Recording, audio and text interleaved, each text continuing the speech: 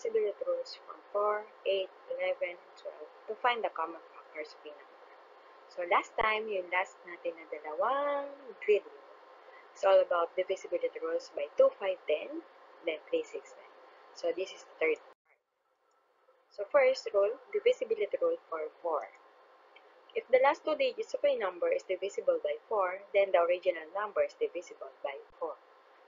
Ibig sabihin, kapag ang dalawang digits sa huli ay divisible o pwedeng i-divide sa 4, meaning divisible by 4. Kahit gaano kalaki or kalahaba ang digits. Next is, also a number ending with 2 zeros is always divisible by 4. Kapag ang number ay nagtatapos sa dalawang 0, magkasunod na dalawang 0, automatic divisible by 4.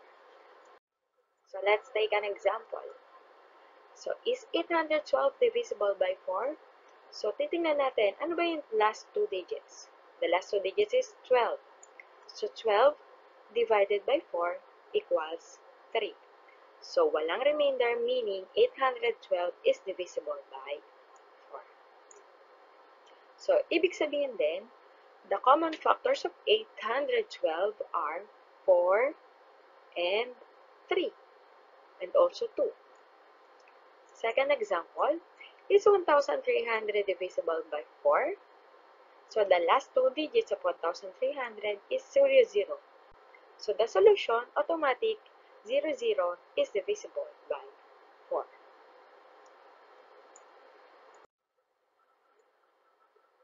Rule 4-8 or divisibility rule 4-8.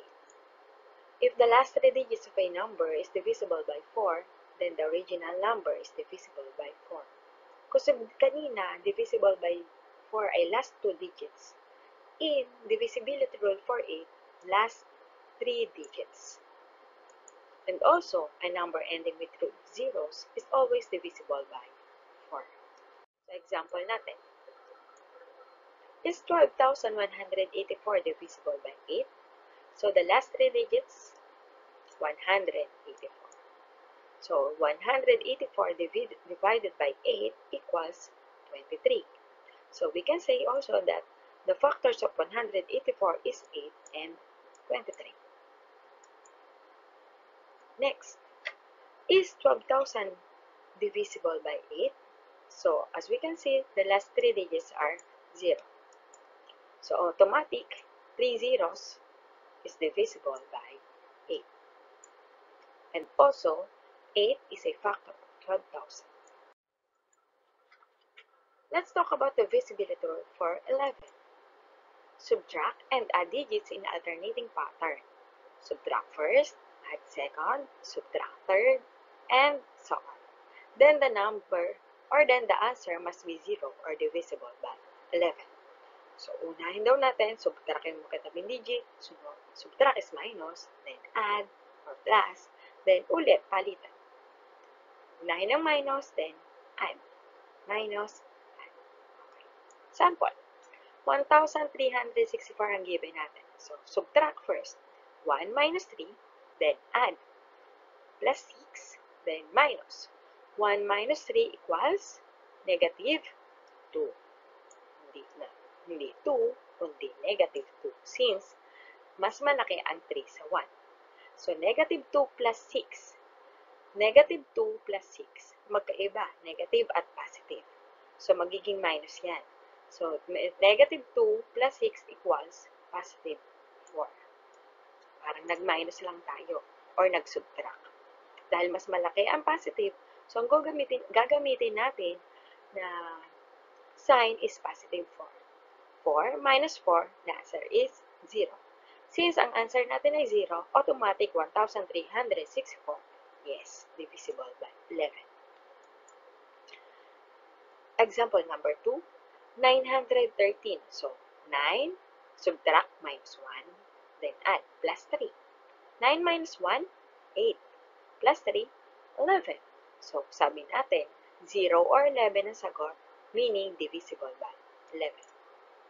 Next, 3,729. 3 minus 7 plus 2 minus 9. 3 minus 7, so dahil mas malaki ang 7, magma-minus tayo. Magiging negative 4. Negative 4 plus 2, magkaiba. Minus and negative and positive. So, gagawin natin, susubtract natin. 4 minus 2. So, magiging sagot is 2. Ano mas malaking given number? Positive or negative? So, negative. Kaya magiging sagot, negative 2. Negative 2 minus 9. So, negative 2, magiging dahil pareho sila, na minus. So, magiging plus yan. 2 plus 9, 11. Then, copy the sign. Negative 11. So, negative 11 or 11 is divisible by 11. Also meaning, nito, ang given numbers are, one of the factor is 11. Last sample, 987. 9 minus 8 plus 7 equals 8. So, 9 minus 8, 1 plus 7, 8. So, 8, hindi siya 11, hindi siya 0, meaning it is not divisible by 11. Nakukuha? Next. Divisibility rule for 12. The numbers divisible by both 3 and 4. So, it passes both 3 and 4 rules above. So, alam naman natin na ang factor ng 12 ay 3 times 4. So, kailangan pumasa siya sa divisibility rule by 3 and divisibility rule by 4. So, ano nga ba ulit ang nating rules ng divisible by 3? If the digits divisible, if the sum of the digits is divisible by 3. And then 4, kapag ang dalawang huling digit ay divisible by 4. Sample natin, 648. So, apply natin divisible by 3, sum of the digits. So, 6 plus 4, 10. Plus 8 equals 18. So, ang 18, divide natin sa 3, 18 divided by 3 equals 6. So, yes, it is divisible by 3.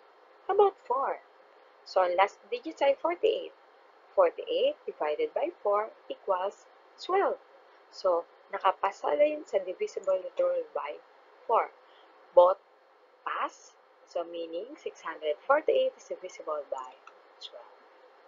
Oh, I hope nakukuha natin ang ating pinag-aaralan. Another example, 524. So, is it divisible by 3?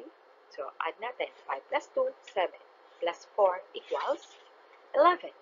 And as we all know, 11 divided by 3 is 3 remainder 2.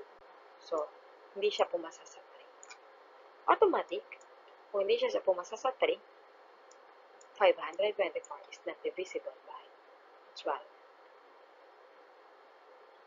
Kahit hindi na natin i-check ang divisibility rule by 4.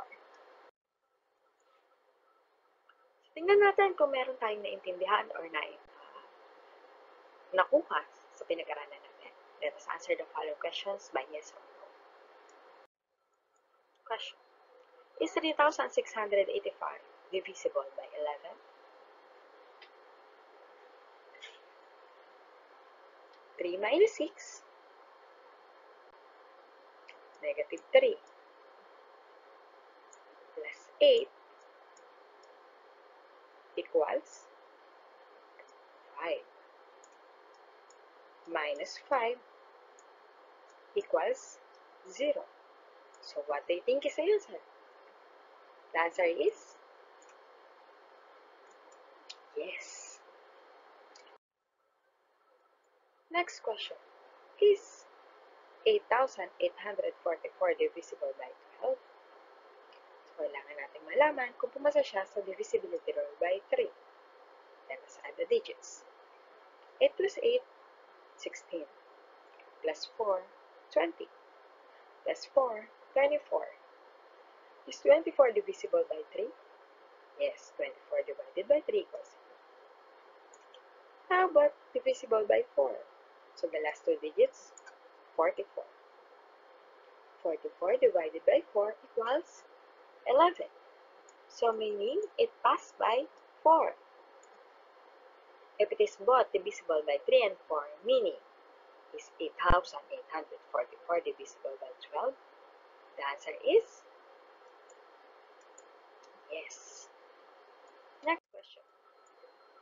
Is 1,648 divisible by 11? Pag-isipan natin.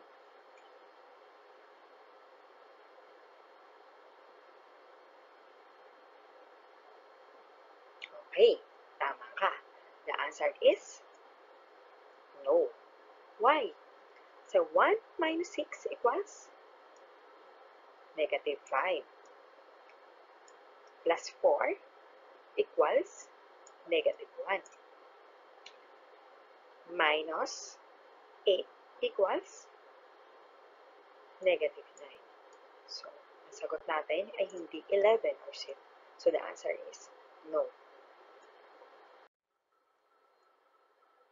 Is 164 divisible by 12? Pag-isipan natin.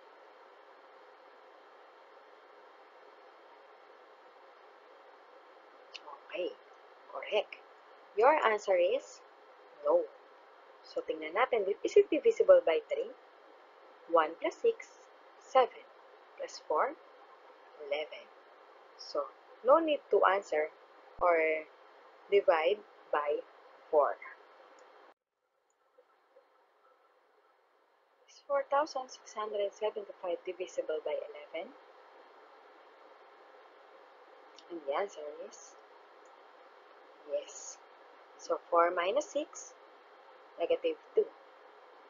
Plus 7, positive 5. Minus 5, the answer is 0. I hope may natutunan kayo about divisibility rules by 4, 8, 11, and 12. Thank you for watching. Again, this is your teacher, Carmi. Don't forget to like and subscribe.